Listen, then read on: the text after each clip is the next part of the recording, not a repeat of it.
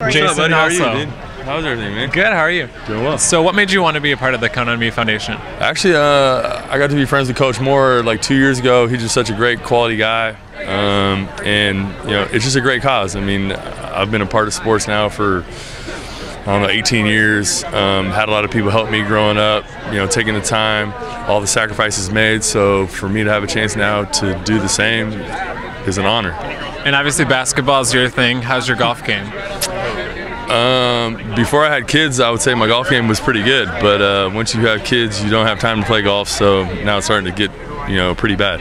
Who do you think is going to be your biggest competition out there tomorrow? I haven't really checked. I'm sure Coach Mora probably, you know, doesn't keep a truthful score. Oh. So maybe he is going to be one, like his group is going to be the one to watch. Maybe you'll have to do a little cheating too then.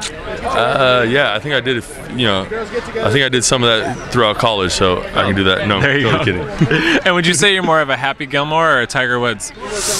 I dress like Tiger, and Happy Gilmore is more my style of play. Okay, I like that. Thanks, man. Thank you, bro. Nice Appreciate meeting it. you.